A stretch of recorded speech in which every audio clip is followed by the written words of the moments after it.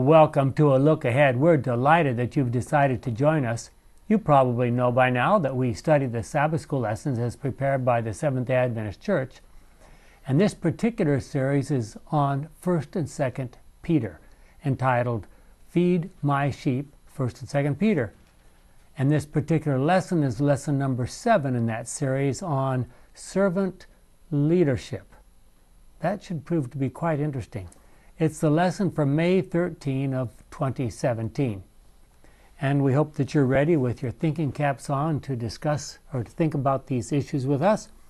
And we'd like to begin, as we always do, with a word of prayer. Our wonderful Father, once again we bow before you, recognizing your presence with us, asking you to guide us in our discussion as we talk about this very challenging subject, is our prayer in Jesus' name. Amen. Churches that really grow have leadership which is inspired. Inspired leadership gets its direction from God, but also provides opportunity for everyone in the congregation to exercise his or her individual spiritual gifts.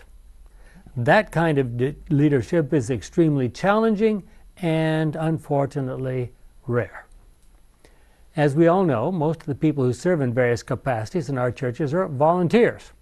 So we want them to volunteer, we want them to take plenty of time, we want them to do everything perfectly. Is that just an obvious combination, right? And if services do not meet their idea of what should happen, members sometimes, as we say, vote with their feet and either move to another church or leave the church completely. Well, in Peter's day, there was an additional problem. Christians were suffering persecution. Let's just get a feel for that by reading the first 10 verses of 1 Peter 5. I, who am an elder myself, appeal to the church elders among you. I am a witness of Christ's sufferings, and I will share in the glory that will be revealed. I appeal to you to be shepherds of the flock that God gave you and to take care of it willingly, as God wants you to, and not unwillingly. Do your work not for mere pay. Now that sounds like you could be doing your work for pay, but not for mere pay, but from a real desire to serve. Do not try to rule over those who have been put in your care, but be examples to the flock. And when the chief shepherd appears, you will receive the glorious crown which will never lose its brightness. In the same way, you younger people must submit to your elders. Sounds like that's not a brand new problem, huh? And all of you must put on the apron of humility to serve one another, for the scripture says, God resists the proud but shows favor to the humble. And interestingly enough, that's not quite what the Hebrew says, but that's the Greek translation of that verse from the Old Testament. Humble yourselves then under God's mighty hand so that he will lift you up in his own good time. Leave all your worries with him because he cares for you. But be alert. Be on the watch. Your enemy, the devil, roams round like a roaring lion looking for someone to devour. Be firm in your faith and resist him because you know that your fellow believers and all the world are going through the same kind of sufferings. But after you have suffered for a little while, the God of all grace, who calls you to share his eternal glory and union with Christ, will himself perfect you and give you firmness, strength, and sure foundation. To him be the power forever. Amen. So there's a kind of an appeal. So we see that Peter now is turning from other discussions he's had to focus specifically on the leadership. What kind of leadership did we have in these early Christian churches? Was there an official way of choosing the leaders? Well, the 12 apostles, once they got Matthias voted in, would have been the central figures. Mm-hmm. But then they needed some deacons, and there were other gifts that were added. Now, let's speak specifically about the churches in northern, what we would call Turkey today, northern Galatia and Bithynia and those kinds of countries. How did those places get elders? Well, they were appointed at least by the apostles going Yep. around and appointing them in different places. And I really struggle when I think about that issue. I mean, think of Thessalonica, for example. Paul arrives there. He's there for, 3 or 4 weeks. He evangelizes as fast as he can. He speaks to the Jews first, then he speaks to Gentiles, and he has to leave town. How, in that period of time, do you train a leader? Do you say, you're a good-looking guy? How can you be sure that you're getting a good church leader in that short a period of time? Well, they would have received the gifts of the Spirit. So if Paul had spiritual discernment, he would be able to say, God has given you the gift of leadership or whatever. Yeah. Okay, well, that certainly would be an advantage over just not having any guidance at all, wouldn't it? Yeah, but on the other hand, they were Hebrews that he was talking to. Some of them. Most of them.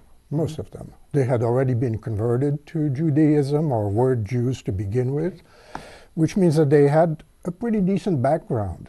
And what he had to do was not so much teach them the scripture, it was to look at them from a different perspective, as he had to do himself. Yeah, well, but still, I mean, honestly, they were brand new Christians, as far as we know, unless in some cases he might have found places where there were already some that had come back from being exposed to Christianity and Judaism in Judea and Jerusalem, perhaps. But we don't have any evidence for that. Well, we know that there were synagogues in those cities. Yeah. And they always went to the synagogues first. Yes, that's true. So there could have been people with leadership experience in those synagogues. And that's also possible, yeah. Well, almost from day one, the church faced challenges in dealing with its rapid growth as well as other issues and problems. And you know about those things. Let me just, remember how the first deacons were chosen. You remember about Stephen's speech. Just a couple of other, it says, in each community, this is Acts 14:23, in each community church they appointed elders, and with prayers and fasting they commended them to the Lord in whom they had put their trust. And Acts 15:6, the apostles and the elders met together to consider this question. So obviously these elders became a part of the leadership, clearly. 1 Timothy 5:17 says, the elders who do good work as leaders should be considered worthy of receiving double pay. We just raised the question of whether they're going to be paid at all. Paul says they should be worthy of double pay. 2 times 0 is still 0. Yeah, especially those who work hard at preaching and teaching. Although here in chapter 5, he was saying not for sordid gain or where was it, that they implied that there was something to getting doing that. Yeah. Oh, yeah, not for sordid gain, but with eagerness. Yeah. So let's think about this for a minute. Here are a group of disciples who have been following Jesus around and basically following the leadership of Jesus. They were fishermen, they were tax collectors, they were, zealots that wanted to get rid of the Romans, and maybe some others that were farmers or something like that. And all of a sudden, they end up finding themselves leaders of a huge growing organization. Where did they get any training for that? Even with Jesus, I mean, how many big organizations did he lead? To give an example.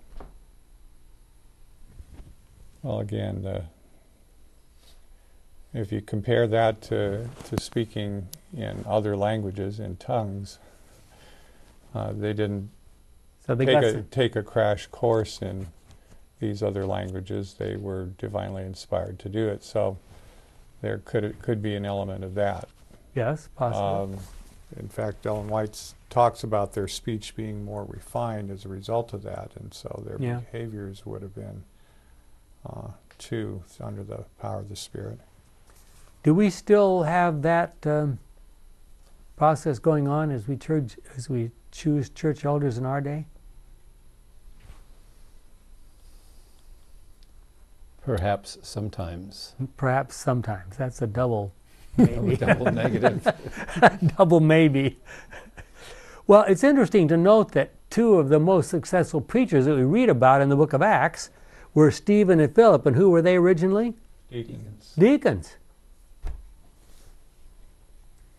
So, I'd like us to do something that our Bible study guide doesn't ask us to do, but I think it's important. I want us to take the bigger, wider, larger view approach to what was happening at that point. I want you to think about this for a moment. Imagine how the devil and his evil angels felt as they watched the Christian church grow exponentially. I'm sure that the devil, at the point when Jesus, just before Jesus was born as a baby boy, thought that he was just that close to just eliminating any followers of God. I mean, there was maybe a scattered ones here and there that seemed to really care about God, but he thought he was within that close of essentially winning the great controversy. And even by the time Jesus died, I mean, he thought, okay, maybe there's 120 here, I can deal with those. And bang, there's thousands. You know, I want you to imagine yourself for a moment in the council in heaven. I'm sorry, not in heaven, in the devil's council, wherever that is, as they're reporting on 3,000 who are baptized on Pentecostal Sunday. What did they say to each other?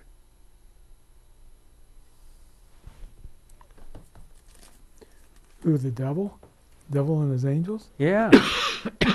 I don't know. I don't think he really trusts his own judgment on who he thinks he's got and who he doesn't. Things just change. They could change any time. Yeah. I mean, he'd rather just knock them off so he doesn't have to worry about them anymore. Well, sure. I mean, if God would let him do that, he'd love to do that. I'm sure he'd still love to do that. Yep. Ellen White says that very specifically. Well, so what happened a little while later? In the church at Antioch, which was growing, and what happened in the church of Antioch that sort of caused it to sort of explode in its growth? Do you remember? You mean the church as a whole? The specific church at Antioch. I think there were some people from from Cyprus, or Libya, Cyrene, that came and converted some Gentiles. Is that what you're referring to? Yes. See if I can find the passage here.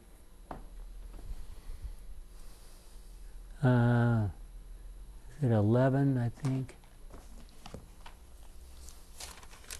Acts 11. About that, start with verse 27. About that time, some prophets went from Jerusalem to Antioch. I'm sorry. That's not the one I'm looking at. I thought that was it. Anyway, what happened here was that some people came from Cyprus and Cyrene. Huh? Look up to verse 20. In what chapter? Same place. 11.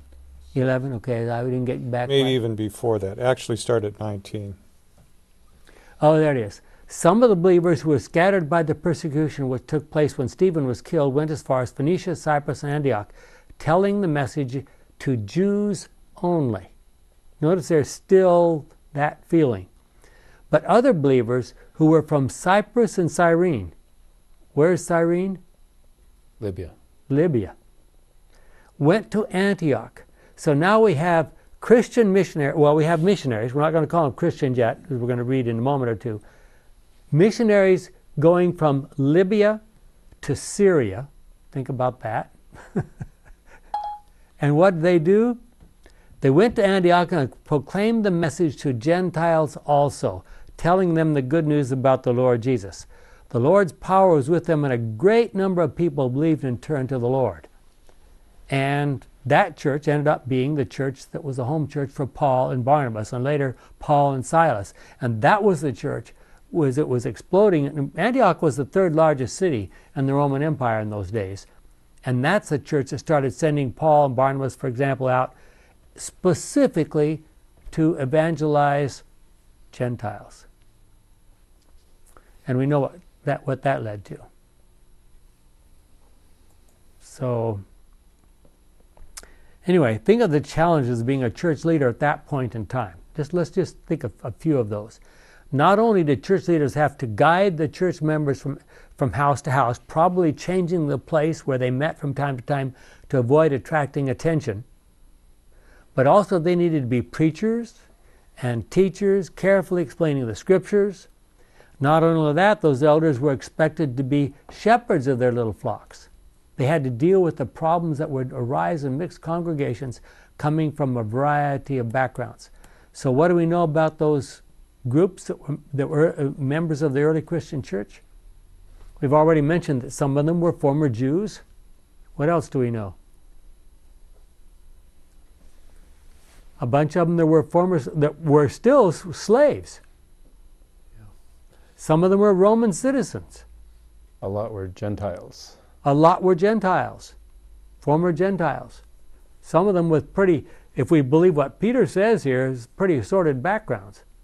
You know. And if you read Paul's letters, you get more details too. Mm-hmm. So, yeah.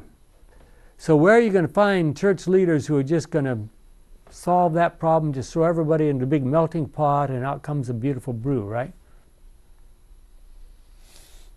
Or maybe we should call it a broth. Well, if we love one another, yeah, even with the differences, part of the problem is not so much the issues, it's do we still love one another?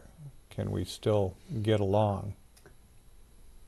There's a story told about one of the early disciples that apparently learned from Paul or possibly from John, who was the head of the church at Smyrna for years. And he lived through 2 or 3 persecutions and so forth, and the church managed to survive without being, challenged. And then one Sabbath day, they came to apparently this was a farmhouse that was out a little ways outside the city center, and they caught him, along with other Christians that were there. And this man, he knew what they were going to. Obviously they were there intentionally to arrest him and kill him. And he said to the lady of the house, he said, please prepare some food for these people and feed them. And he stood in the corner, this is documented, he stood in the corner of the room while they're eating and prayed for every Christian that he knew about in the whole area while they're eating, and then they're getting ready to escort him out and kill him. So that tells us a little bit about what kind of people they were in those days. Well, Peter calls himself an elder. He reminded the elders that they needed to understand as far as possible the full meaning of the mission of Jesus to this earth and how it fulfilled the prophecies of the Old Testament. Now, why was that really important?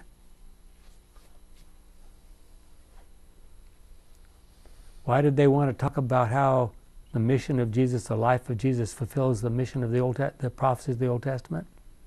That was their message to the Jews. Especially to the Jews, right. They wanted to say, look, here is your scripture. Look what it says here, and here's the fulfillment in this Jesus. It's a compelling argument. That's what the Bereans did. They searched the scriptures to see if these things were so. And he told them, look, if you're a part of this, you can one day share in the glory that Christ would come back to reveal. Peter reminded the elders that caring for a local church congregation was a lot like attending a flock of sheep. Now, I don't think any of us have ever been shepherds at any significant period of time, but we read about shepherds. We used to love, when I was young, we would travel up into the high country in Idaho and sometimes in Montana or Wyoming and so forth like this, to visit some of the national parks and so forth. And often in those areas, because it was huge open areas, there would be enormous flocks of sheep, and sometimes you just have to stop and wait for them to get off the road so you could drive through. And but we all know somewhat, something about sheep and how they behave. What do you have to do with sheep? They're about as clueless as it comes. So these people that we used to see always would have two or three dogs. And those dogs were always, and any time a sheep would try to wander away a little bit, and those dogs were trained, they knew how to get those sheep back in line, boy. So these elders of the churches now didn't have any dogs, so one part of their responsibility was someone gets out of line or starts doing crazy things, you got to sort of reel them back in, right?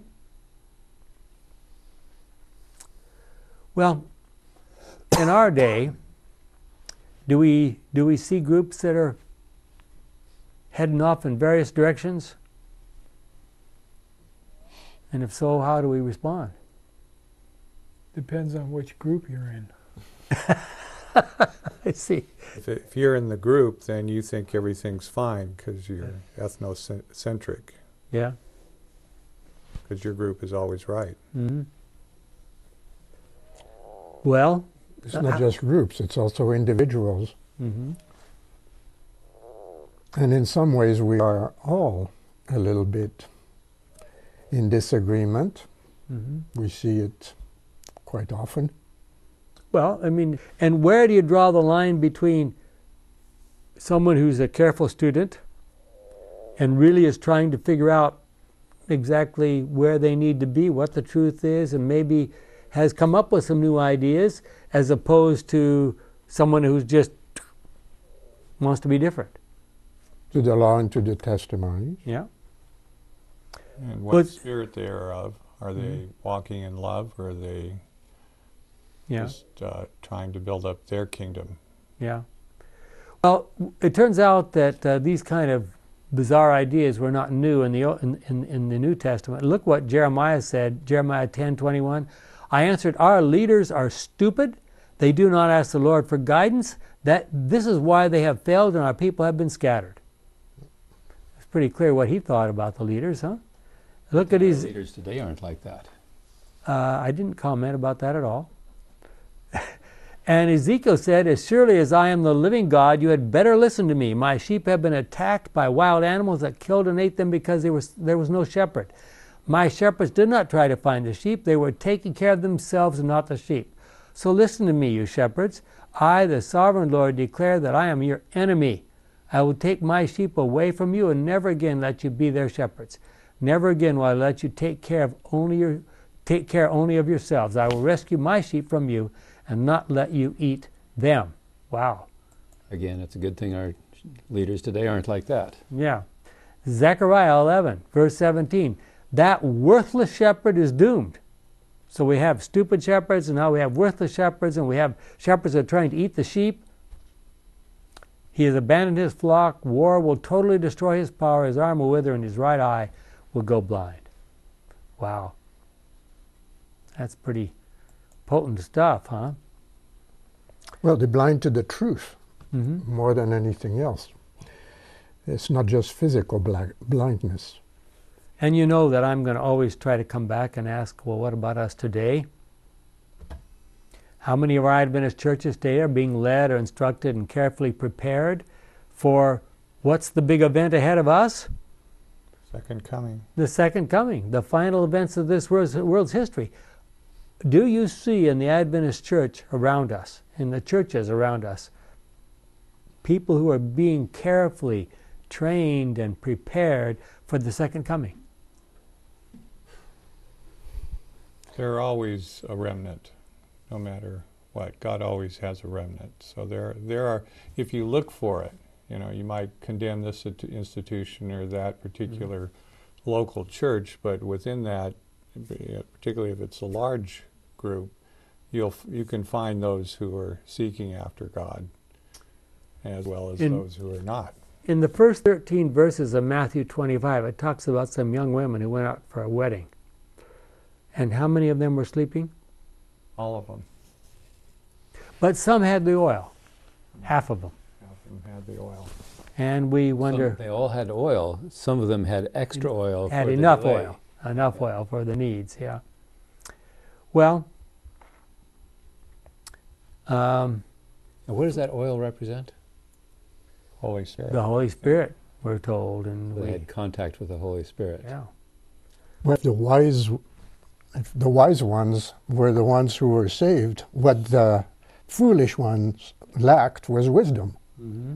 And wisdom and Holy Spirit should be considered the same thing. Mm-hmm. Because there's no true Holy Spirit without true wisdom and good, sound logic. Surely the Holy Spirit would lead us into wisdom. That should be. I mean, if He guiding us as He guided the early church, that would be wonderful, wouldn't it? Well, they all had oil at one point, Mm-hmm. so something stopped them, and others kept going. Well, now let's go back to our disciples again and just talk about them a little bit more. Near the end of Jesus' ministry, the mother of John, James and John, brought her 2 sons, and there's pretty good evidence that they were cousins of Jesus. There's not perfect evidence, but pretty good evidence that they were cousins of Jesus. And she brought them, and she says, "Promise me that you will let my 2 sons, one sit on your right and one sit on your left when you come into your kingdom." Now, of course, what was she expecting? But of course, Aunt.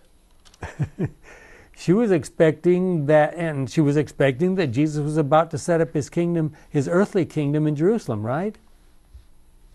Nepotism. And they think they were probably related, because who would ask for such a thing just out of the blue?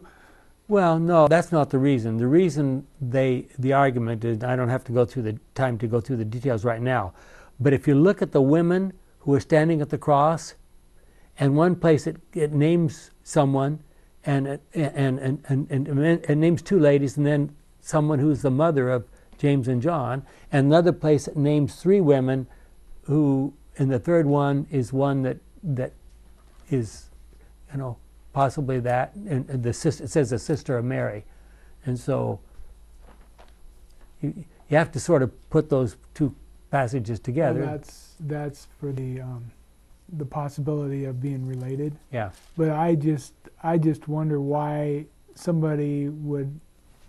mother would take their sons up and ask for such a thing when there's probably other mothers all over the place. Exactly. Every mother would like to ask for that position, sure. And that's why the other disciples were so upset when they thought that James and John were getting an advantage. Well, what did Jesus say to them? Don't know what you're asking, basically. Well, Not for me to give, it's for my Heavenly Father. Mm-hmm. Yeah. Well, and now the tough question. How many of our church leaders today are really willing to be servant leaders, to be humbly serving their churches? And real leaders, I guess we should ask too. Some might be very humble and not be very good leaders.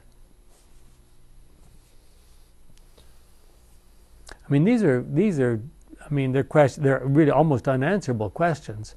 I realize that. And in some sense, being a critic is the easiest job in a world of sin, because there's always something to criticize about somebody. Yeah. So there's a sense in which we should be lifting our leaders up. But from an introspective standpoint, leaders should be thinking these things. What about me? Am I walking in the faith? Am I walking in love? And it certainly is obviously true that God doesn't want us to choose leaders so they can sort of be Lord over the congregation. Ellen White comments about that. She says, Jesus bears tenderly with them, not rebuking their selfishness and seeking preference above their brethren. He reads their hearts. He knows the depth of their attachment to him. The love is not a mere human affection, though defiled by the earthliness of its human channel. It is an outflowing from the fountain of his own redeeming love. He will not rebuke, but deepen and purify. Desire of Ages 548, paragraph 6. Well, when you talk about leaders, what quality is a leader in that kind of a situation? Is it just that they're wise? A lot of people are wise, and they're not really that great of leaders. Yeah. Okay, we've already talked about, let's just review, in Peter's day, they needed to try to physically protect their flocks from persecution, like probably moving from house to house from time to time, where they met. There were no churches per se. They were supposed to preach to them. They were supposed to teach them. They were supposed to guide them, instruct them in the scriptures. They were supposed to be humble and teach them. They were supposed to be an example in their own lives. I mean, how much more do you want? Well, there's some people that are more extroverted than others. Some people are introverted. So there might be a talent to actually being leaders that... Yeah. That... Would a Christian leader be different than a secular leader? Or would a secular leader make a good Christian leader? Well, if you study those things, there are different styles of leadership, autocratic and so forth, and democratic in various ways. So some of those could be applied to Christianity, but really it comes down to love and seeking to build. Love seeks to build things up, and knowledge in and of itself just puffs us up, makes us appear big, but we're empty. Yeah. How many Christian leaders today, even thinking outside of the Adventist Church, would be willing to die for their congregations? That's the kind of stuff Peter was talking about. Well, how do you decide to do that? You got to kind of wait until the opportunity happens before you actually make that decision. Well, there'll probably be a lot of people who'll say, "Man, I don't think I would have never known I would have done that." Yeah. When you go to heaven, you just. I mean, you can't bone yourself up for something like that. You got to be in the situation to make it happen. I mean, to watch it happen, to see what it'll... But we all know that surrender and self-denial have never been popular ideals. Certainly humility is not in the secular world.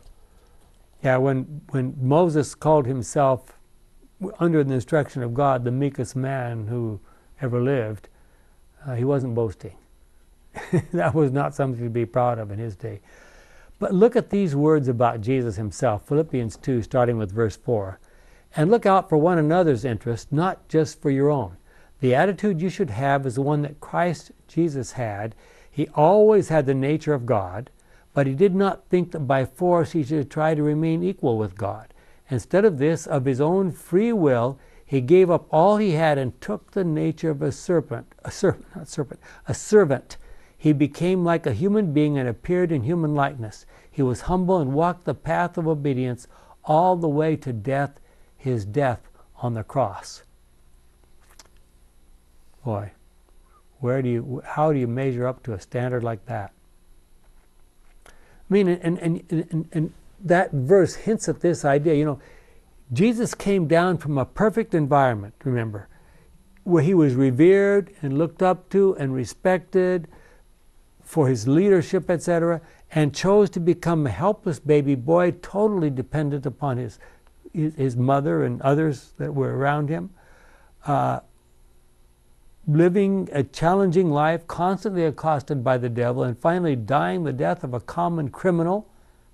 How could he do it? What do you suppose would have happened if... Love. Yeah. That's the answer, how he could have done it. He showed us how to love our enemies, basically. What if he had sent a message, instead of coming down like that, just sent a message down and say, I will come and do all this for you if you'll pay me what it's worth? Isn't that what people say today? You want me to do the new job? Well, he might have been getting paid. It's just the type of money that he wants is different than what you're saying there. Yeah. For the joy set before him, he endured the cross. So there was something in it for him, but it wasn't something that we could muscle up and pay. Well, in the days of Peter and Paul, society was very stratified, and we don't have time to go into all the details, but Roman citizens and people of that sort and political leaders were way up here, and then at the bottom were slaves, basically, in their society. And the word translated humility that Peter's talking about was a Greek word which means lowly, insignificant, weak, poor. Such people had no status in society in those days. Well, Peter, in instructing the elders, he also talked to the young people, and he said, you must submit and respect your elders. That would obviously be an ideal situation, but I'm sure it was never easy. When Peter said that he wanted us to put on humility, he used the word tapeinophrosune, which means low-minded, base, which is from the tapeinos, lowly or humble, humility, lowliness of mind, the esteeming of ourselves small, inasmuch as we are so, the correct estimate of ourselves. And that's from the Complete Word Study Dictionary of the New Testament. So he's saying we need to have a correct evaluation, a real correct evaluation of ourselves.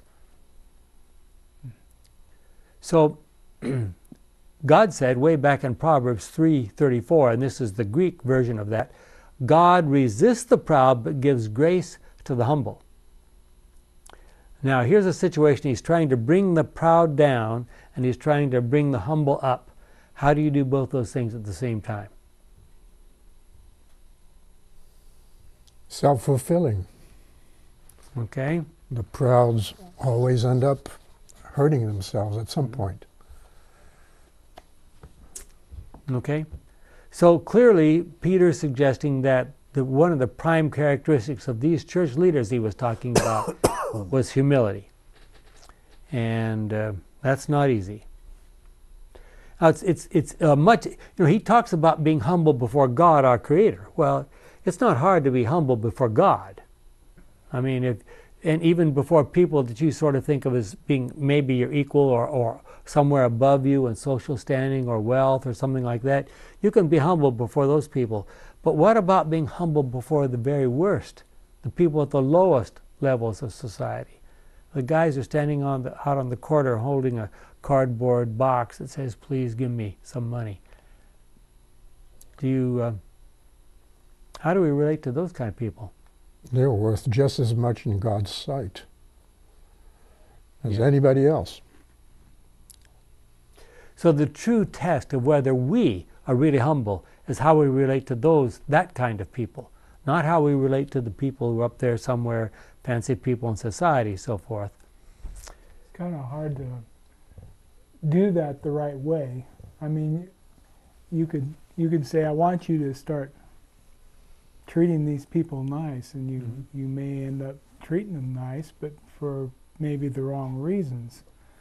Whereas the real reasons, you are genuinely doing it. Mm-hmm. So I'm not quite sure if you tell somebody to do that, if that's really going to happen or not, even if they act it. Here's a challenge. The Seventh-day Adventist Church has always been much more successful at recruiting or evangelizing the lower classes than we have at evangelizing the higher classes. Why do you think that is? I didn't think it was that way. It says it's strictly true these days? What? Is that true these days? Yeah, still is. Well, I thought the Adventist Church had a little better luck with the higher-ups because we were more logical, or the theology makes sense and you can actually talk to people about it.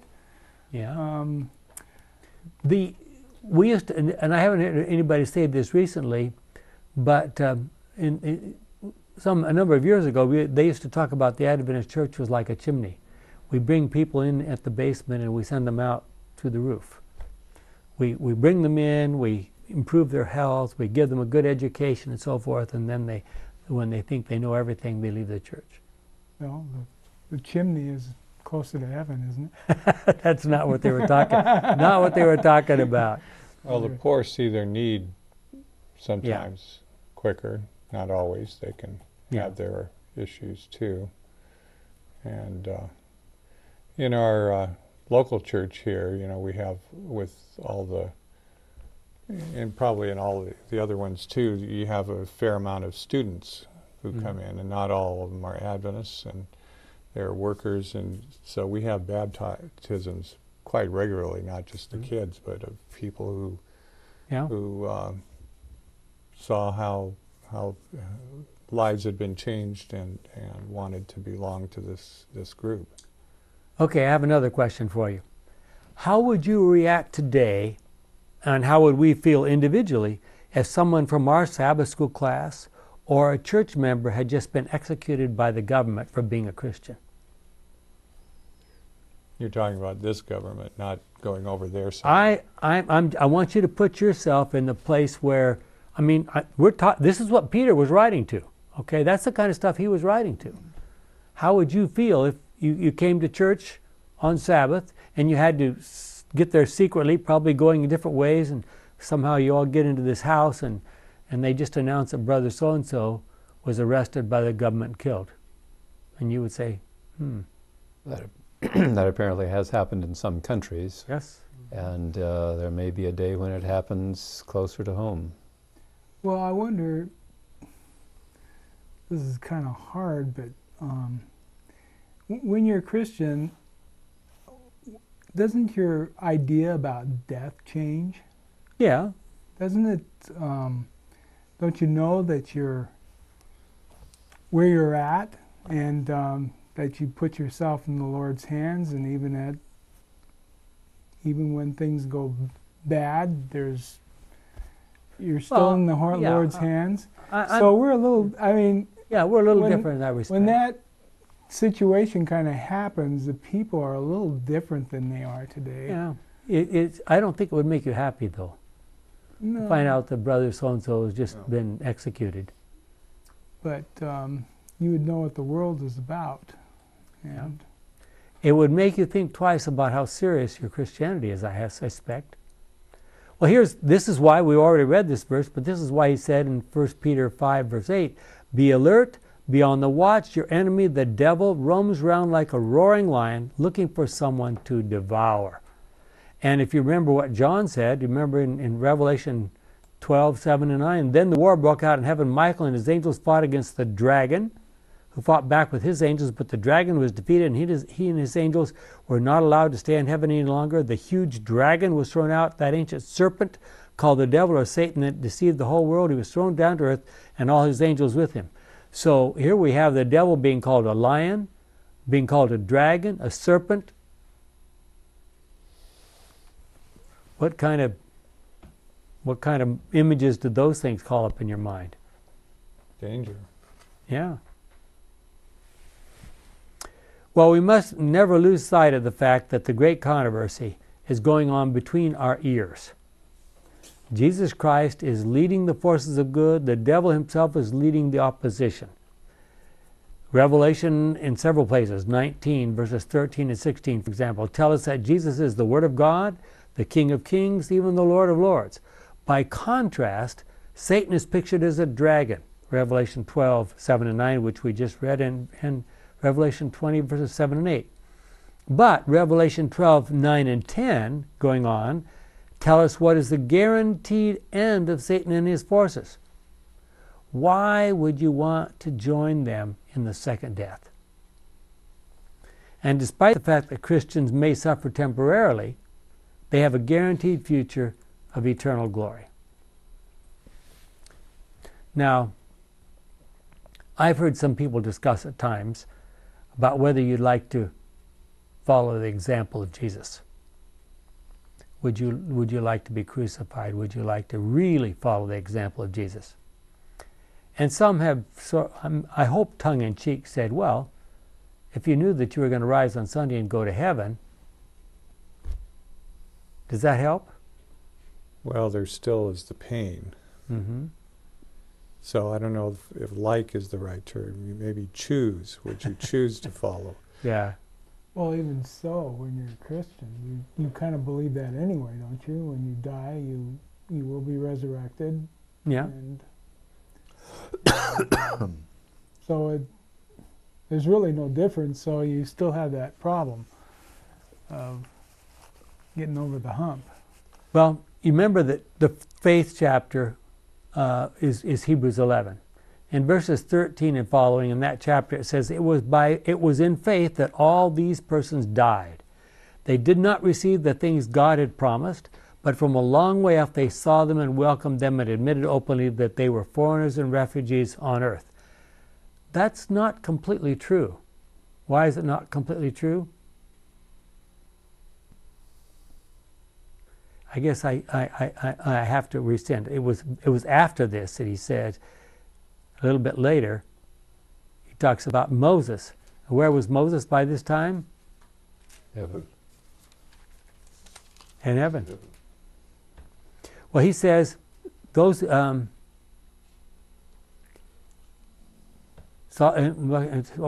refugees, they were foreigners and refugees on earth. Those who say such things make it clear that they are looking for a country of their own. They did not keep thinking about the country they had left. If they had, they would have had the chance to return. Instead, it was a better country they longed for, the heavenly country. And so God is not ashamed for them to call him their God, because he has prepared a city for them. So, does that help? Yeah, I think we need to consider another matter. Okay. It's possible to be persecuted and curse your enemy. And it's possible to be, because of your faith, it's also possible to be persecuted and love your enemy. Mm-hmm. There's a big difference between those two extremes. Mm-hmm. And this is where following Christ doesn't imply just dying. Mm-hmm. It implies dying with that same mindset, which was that of Christ. Mm-hmm. Yeah. Well, there's probably no greater example of servant leadership than the story of Jesus with his disciples in the upper room. You know about what it says in John 13. I'm trying to imagine. I mean, here's a home that has some kind of a large gathering place, and we know, what do we know about that home? Who did it belong to? John Mark's parents. It was John Mark's home where they were meeting, and it was an upper room in that home, and it was big enough to feed a pretty good-sized crowd, just that one room. And these were obviously followers of Jesus. Where was the servant who should have washed the feet? Off for Passover. Off for Passover, I see, okay. So in a deal like that, did they just leave the water in the basin there and they were expecting one of the disciples to do the job? We don't know. Maybe the servant got sick. Yeah. Or maybe he was busy down cooking something down below and didn't realize that they had arrived. Who knows? But today, as we participate in our quarterly communion services, we are to be reminded that it was God who bowed down and washed 12 pairs of dirty feet. Try to imagine yourself in the position of one of those disciples. Your feet are down there, and they're dirty because you've been walking around with open sandals in what could have been mud, but at least dust. What do you think Jesus was thinking as he washed those dirty feet? Interesting that he says, do likewise to one another. And the story doesn't tell us that any of them did it to him. No. He may have sat back in his chair with still dirty feet. Well, in consenting to become man, here's some comments from Ellen White. In consenting to become man, Christ manifested a humility that is the marvel of the heavenly intelligences. The act of consenting to be a man would be no humiliation were it not for the fact of Christ's exalted pre-existence, We must open our understanding to realize that Christ laid aside his royal robe, his kingly crown, his high command, and clothed his divinity with humanity that he might meet man where he was and bring to the human family moral power to become the sons and daughters of God. To redeem man, Christ became obedient unto death, even the death of the cross. The humanity of the Son of God is everything to us. He's talked about the divinity, now she's talking about the humanity. It is the golden chain that binds our souls to Christ and through Christ to God. This is to be our study. Christ was a real man. He gave proof of his humility in becoming a man. Yet he was God in the flesh. When we approach this subject, we would do well to heed the words spoken by Christ to Moses at the burning bush, "Put off thy shoes from off thy feet, for the place whereon thou standest is holy ground," Exodus 3:5. We should come to this study with the humility of a learner, with a contrite heart, and the study of the incarnation of Christ is a fruitful field which will repay the searcher who digs deep for hidden truth. That's in the Youth Instructor, October 13 of 1898, just as she was finishing up writing Desire of Ages. Those who, elsewhere she said, those who would be his disciples, he invites to take his yoke upon them and to learn of him who is meek and lowly of heart. And he promises those who do this that they shall find rest unto their souls. The meekness and humility that characterized the life of Christ will be made manifest in the life and character of those who walk even as he walked. Also from Youth Instructor, November 8, 1894. So in light of the words we've read from Peter here, can you look around you among your church members and see examples of the true servant leadership and humility that he spoke about? Is it obvious? Oh yeah, one there and one there and one there. Or are we not so inclined to be like that? I know I'm asking a lot of almost impossible questions here, but I've seen some of the old hands be like that. okay. Used to be much more common than I see today. Mm-hmm. So what are the qualities of a good Christian leader? I'll let you think about that. Yeah, go ahead. Well, they need to be full of God's love and his compassion. Feed my sheep, which is the title of this grouping, but goes back to John 20, is it? Yeah. Where Jesus said, Yeah. feed my sheep. So Yeah. they need to feed the sheep. They need to build us up in love with one another. Yeah. Well, there are those who claim, let's look at one of the other problems that our modern church leaders have to deal with. There are those who claim that Satan is not a real being, just an evil influence either from within ourselves or in the world in general. How would you answer someone with that kind of a claim? Obviously, it would wreak havoc with our ideas of a great controversy. Well, no evil in the human nature of Jesus could possibly have been responsible for the temptations of Jesus in the wilderness. Think about that. How could evil in our human natures cause 2,000 pigs to run down a cliff and drown in the Sea of Galilee?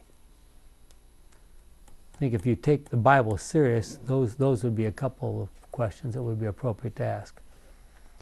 For those Christians who believe in the great controversy over the character and government of God, it is important to understand some of Satan's methods.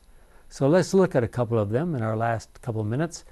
But his most successful scheme, this is Ellen White again, but his most successful scheme, that's the devil's scheme, and deceiving man has been to conceal his real purposes and his true character by representing himself as man's friend and a benefactor of the race.